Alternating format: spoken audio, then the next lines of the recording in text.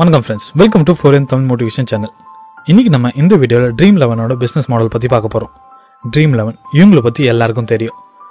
இந்த வருஷம் BCCI ஒரு ஷாக்கிங் ஸ்டேட்மெண்ட் கொடுக்குது. Dream11 தாங்க IPLோட அஃபிஷியல் பார்ட்னர் அண்ட் வரப்போகிற 4 வருஷத்துக்கும் அவங்க தாங்க பார்ட்னர். அதுபோக நம்ம தலை AKA MS தோனி தாங்க Dream11ஓட பிராண்ட் அம்பாசிடர். நம்ம எல்லாருக்கும் ஒரு சந்தேகம் வரலாம், எப்படி ஒரு சாதாரண கேம் இவ்வளோ பெரிய லீகை ஸ்பான்சர் பண்ணுதுன்னு. அது பற்றி தாங்க இந்த வீடியோவில் தெரிஞ்சுக்கலாம். நம்ம இந்த வீடியோவில் Dream11 எப்படி உருவாச்சுன்னு பார்க்க போகிறோம். அதுபோக அவங்க எப்படி காசு பார்க்குறான்னு இதில் தெரிஞ்சுக்கலாம். ஸோ வாங்க ஆரம்பிக்கலாம். Let's begin. 2008 ஹர்ஷ் ஜெயின் அவரோட இன்ஜினியரிங் யூனிவர்சிட்டி ஆஃப் பென்சில்வேனியாவில் முடிச்சுட்டு இந்தியா வராரு. அப்போ தாங்க இந்தியாவில் ஒரு பெரிய ஈவெண்ட் நடக்குது, அதாங்க IPL. அப்போது அவர் கவனித்த முதல் விஷயம், இந்தியாவில் ஃபேண்டசி ஸ்போர்ட் ஒன்றுமே இல்லை. அதுவே யூஎஸில் 20க்கும் மேலே கம்பெனி இந்த ஃபேண்டசி ஸ்போர்ட்ஸை ரொம்ப சக்ஸஸ்ஃபுல்லாக நடத்திட்டு வராங்க. இந்த ஐடியா அவங்க ஃப்ரெண்ட்ஸ் கிட்ட சொன்னும் போது எல்லாருக்கும் இந்த ஐடியா பிடிச்சி போச்சு. அதுக்கப்புறமா அவர் ஃப்ரெண்டோட சேர்த்து 2009 இந்த கம்பெனி ஆரம்பிக்கிறாரு ஹர்ஷ் ஜெயின். ஸ்டார்டிங்கில் அவங்க கம்பெனி பேர் ஃபேண்டசி கிரிக்கெட்னு வைக்கிறாங்க. அதாங்க ஃபியூச்சரில் Dream11 மாறிச்சு.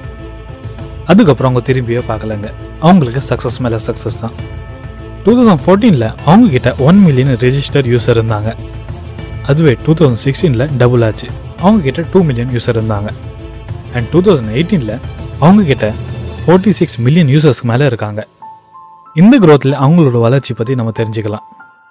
2017 அவங்க ஒரு பெரிய ஸ்டெப் எடுத்து வைக்கிறாங்க. Hero Caribbean premier league, hero Indian super league, அப்புறம் NBA பார்ட்னர் ஆனாங்க. இது மாதிரி அவங்க கிரிக்கெட், ஃபுட்பால், பேஸ்கெட் பாலில் என்ட்ரி கொடுத்தாங்க. அதுக்கப்புறம் 2018 ICC bro kabaddi league, international hockey federation, WBBL, BBL இவங்களுக்கு பார்ட்னர் ஆனாங்க. அதால் ஹாக்கி அண்ட் கபடிக்குள்ளே என்ட்ரி கொடுத்தாங்க. அண்ட் ஃபைனலி இந்த வருஷம் அவங்க IPLோட அஃபிஷியல் பார்ட்னர் ஆனாங்க. இதாங்க Dream11ஓட சக்ஸஸ் ஸ்டோரி. இப்போது அவங்க எப்படி சம்பாதிக்கிறாங்கன்னு பார்க்கலாம்.